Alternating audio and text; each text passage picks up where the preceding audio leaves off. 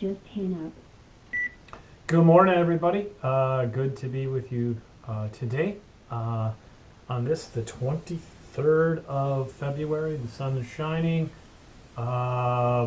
We are enjoying some sunny weather and warm weather, so we're grateful about that. Today, good to be with you live for 2 minutes. This is strange. I think I'm wondering if there we go, get some people on as we gather together this morning. They always have new stuff going, you know, on these pages, and sometimes it works, sometimes it doesn't. New tips. So I see 4 of you on this morning. I haven't seen any comments yet. There's some weird things going on over there in the comments, but good to be with those who are here with us. I know I have some folks on the phone as well this morning. I think that was working. Hopefully, we'll get all the way through today as we spend some time on that. So we'll just wait a few seconds for our feed to populate and see if we can get anyone else on this morning. Yeah, it's crazy how nice and sunny it is out today, and how things have changed in a week. And so hopefully by next week most of the snow will be gone. Why don't we get going here this morning as we have people continue to join on. I don't know who's on. I can't see this morning. My comment section isn't working for whatever reason. I don't know how that does, but I should probably quit messing with it. But we're continuing our look at the book of Acts this morning, and kind of the historical aspects of what's going on with the story of Paul, but really the underlying thing there for Paul, as we see throughout his mission and ministry, is this idea of bringing the gospel, the good news, to the world, to the Gentiles, Jews and to the Gentiles. But this idea, the gospel, that Jesus died and rose again to make us right with God. That Jesus came to make people who were dead alive again. That's the central message of Paul. The central message of the gospel, that Jesus fulfilled the promises of the Old Testament. He became the sacrificial lamb who paid the price for the sins of this world through his death and resurrection. His resurrection proves that what he said was true. It proves that the sacrifice that was made was accepted by the Father. And it proves that those who die in Christ will rise to eternal life. And so this message that Jesus died and rose again is confusing to the world, but it is the central message of our Christian faith. And it was the message that Paul was sent out into the world to bring, that we have been reconciled to God. We have been made right with God through Jesus' death and resurrection. So this question I have for you this morning is, how's your hearing today? Hopefully you can hear me. Can you hear me now? It's interesting today. You see a lot of those people with the buds in their ears walking around, and they can't really hear what you're saying. I know Apple has a nice feature when you take one out, the music stops or the phone call or whatever, so that you can hear what the other person is saying. But the question for us this morning is, who are we really listening to? Are we listening to the world that seeks to divide, a world that seeks to cause us to live in fear and uncertainty and doubt? You know, who are we listening to? A world that tempts us to live for ourselves, to live in isolation. What are we listening to? And today we see in the verses that both Isaiah and Paul were people who were listening to the voice of God. They were hearing the good news, and it was impacting their lives. It was making a difference in their lives. And I believe, as those who have heard the good news, the gospel, that we have been reconciled to God, been made right with God through Christ, that we want to be people who listen and respond. And so we hear these verses today from Isaiah 6, chapter 8. This is Isaiah speaking. He said, I heard the voice of the Lord saying, whom shall I send, and who will go for us? And I said, here am I, send me, send me. I heard the voice of the Lord saying, whom shall I send, and who will go for us? And I said, here I am, send me. Isaiah had heard the voice of the Lord. And obviously even prior to this, as he makes this declaration to go, he had heard good news. He knew who this God was and the promises that he had made. He knew that he was reconciled to him, made right with God. And so he said, send me. I want to bring this message to others. He was inspired to be sent out. As he heard the message and promise of God. Paul, the author of the second verse from 2 Corinthians chapter 5 says, so we are ambassadors for Christ, since God is making his appeal through us. We entreat you on behalf of Christ to be reconciled to God. So Paul, again, is one who has heard the voice of God. He was one who was sent with a message, the message of reconciliation, that we have been reconciled to God through Jesus Christ, through his death and resurrection, so that, and here's the key, we can be ambassadors. We can be people who are seeking to bring reconciliation into our world. As those who have been reconciled to God, made right with God, we seek to bring this into our world. That's what we pray, thy kingdom come. We want what God has to be a part of our lives so that we can bring it to others. And what does that mean, to be reconcilers? Well, it means being made right with others through the willingness to forgive as we have been forgiven. The willingness to give people breaks because they mess up. The benefit of the doubt when they say or do things that may be misunderstood, which really can happen so easily amid our texting when you can't see a person's face. You can't respond with follow-up questions real easily. So we get mistakes, we get misunderstandings. And so we're talking this week about committing to community. We need to commit to community, to be together so that we can practice what it means to be people of reconciliation. Practicing within the church, the body of Christ, our brothers and sisters in Christ, whom we love and care about and trust, we are willing to give the benefit of the doubt, so that we can actually live that out in our day-to-day life as we are ambassadors for Christ, as we go into the world. Now, here's the thing that's not easy. It wasn't easy for Isaiah. It wasn't easy for Paul, as we see today in our reading from the book of Acts. And we are in Acts chapter 25, verse 16. And what we're seeing here today is this story playing out. You'll remember Paul was taken captive by the Roman centurion. He was brought before Felix, who put him in prison and had conversations with Paul for 2 years. When Felix's term was up, he was placed by the Roman government. Festus then became the procurer of Paul, and Paul then appealed to Rome that he would be sent to Rome, because Festus didn't know if he should send him back to Jerusalem to have a court hearing there, and Paul says, no, I've already been there, already done that. It's time to move on. I need to go to Rome. So today we pick up this kind of political connection between Festus, who's the Roman procurer of that region in Israel, Palestine as they would call it then, and Herod, Agrippa, King Herod, who is the Jewish kind of ruling authority there.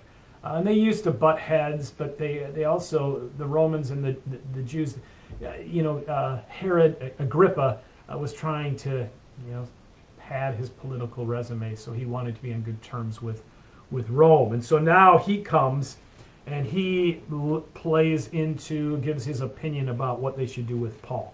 So Acts 25:16. 25:16. I'll start at verse 13. It says, a few days later, King Agrippa and Bernice arrived at Caesarea to pay their respects to Festus. Since they were spending many days there, Festus discussed Paul's case with the king. He said, there is a man here whom Felix left as a prisoner. When I went to Jerusalem, the chief priests and elders of the Jews brought charges against him and asked that he be condemned. Now here's where it picks up, 16 to 26:1. I told them that it is not the Roman custom to hand over any man before he faced his accusers and had an opportunity to defend himself against their charges. When they came here with me, I did not delay the case, but convened the court the next day and ordered the man be brought in. When his accusers got up to speak, they did not charge him with any of the crimes I had expected. Instead, they had some points of dispute with him about their own religion and about a dead man named Jesus, who Paul claimed was alive. I was at a loss how to investigate such matters, so I asked if he would be willing to go to Jerusalem and stand trial there on these charges. When Paul made his appeal to be held over for the emperor's decision, I ordered him held until I could send him to Caesar. Then Agrippa said to Festus, I would like to hear this man myself. He replied, tomorrow you will hear him. The next day, Agrippa and Bernice came with great pomp and entered the audience room where the high-ranking officers and leading men, with the high-ranking officers and the leading men of the city. At the command of Festus, Paul was brought in. Festus said, King Agrippa and all who are present with us, you see this man. The whole Jewish community has petitioned me about him in Jerusalem and here in Caesarea, shouting that he ought not live any longer. I found he had done nothing deserving of death, but because he made his appeal to the emperor, I decided to send him to Rome. But I have nothing definite to write to his majesty about him. Therefore I have brought him before all of you, and especially before you, King Agrippa, so that as a result of this investigation, I may have something to write. For I think it is unreasonable to send on a prisoner without specifying the charges against him. Then King Agrippa said to Paul, you have permission to speak for yourself. So Paul motioned with his hand and began his defense. All right, so Paul was one who was reconciled to God through Christ. He heard the voice of God, and he sought to be an ambassador to Christ.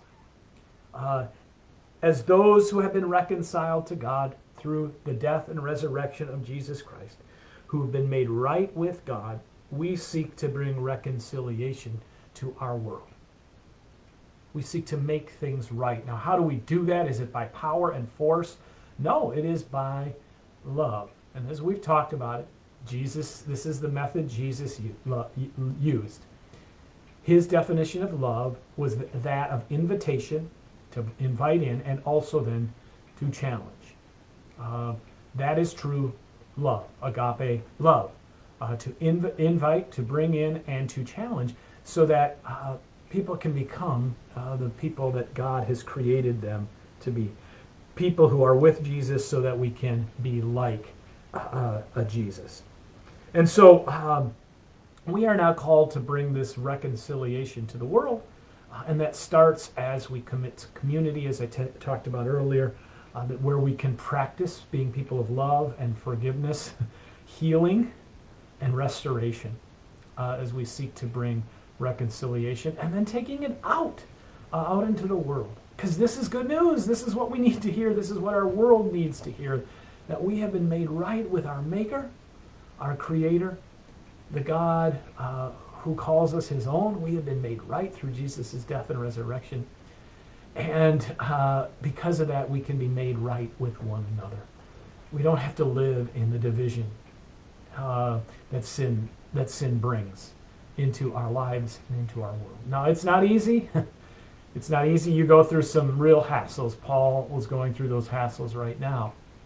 But it's such a blessing when we can live as the people of God, as we can be ambassadors for Jesus.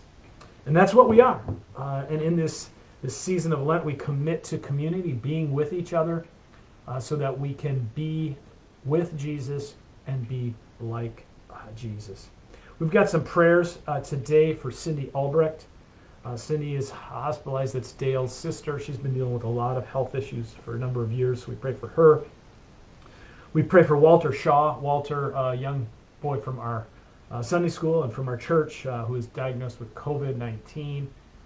We pray that the Lord would be with him in this time and watch over him. For those who are dealing with health issues, Tom and Michelle, we pray for Rich. Some prayers of thanksgiving for Laura, Allison Wimmer's sister-in-law, who have been praying for a number of years, or a number of weeks, excuse me, with her battle with COVID, is heading into rehab and is making some strides. She was able to walk last week, so we're thankful for that. I can't see any other comments up this morning. Sorry about that. I don't know what happened with that. But we'll go to the Lord in prayer. Dear Lord, we are here for your glory, to tell others about you and to care for them. Give us ears to hear and give us the courage to do your will. Guide us and protect us as we answer the call again today. Lord, we thank you for this time together, that we can be people who commit to community, as we recognize how we need that and that structure in our lives so that we can actually be with Jesus. Because it's when we are with Jesus and the body of Christ, fellow believers, that we can be more and more like Jesus. And that is our goal in this season of Lent, to be more and more like Jesus, who, through his death and resurrection, has reconciled us to God. And we seek to be people of reconciliation as we seek to practice that in the church and as we seek to carry that to the world. Today we pray, Lord, for Cindy in her battles with health issues. We ask your hand of favor on her. We pray for Walter and his family, that he would be protected and they would be protected from the virus. For Tom and Michelle and their continued health struggles. Also for Rich Aldrich in his battle with pancreatic cancer. We pray for complete and full healing for him. Lord, there are others that we pray for. We ask your hand of blessing upon them, that your care would be with them, that they would know that they are never alone, that you are with them. And that's the promise that you have made, that you made us part of community. Even when we can't gather, Lord, and be with others, we know we belong, and we belong to you. Pray for a prayer of thanksgiving for Laura and her slow recovery from COVID-19. We just ask, Lord, that you would continue to be with her and watch over her. These are difficult and long days, no doubt. Lord, for this and a whole lot more, we're thankful for your good gifts to us. And we ask that you would go with us this day. We pray in Jesus' name. Amen. All right, good to be with you all this morning. Thankful that we can gather together like this. Tomorrow, we're going to practice a little bit of Zoom, Facebook Live, I think, just so we're ready to go for tomorrow night as we gather for our from our home to yours, our Lenten devotional. We will do it via a Zoom link, and then also we will stream it to Facebook Live tomorrow night. So you're welcome to join us for that as we gather together. All right, you guys have a great day. Good to be with you, and enjoy the sun, the February sun. Take care. Have a good day. Bye-bye.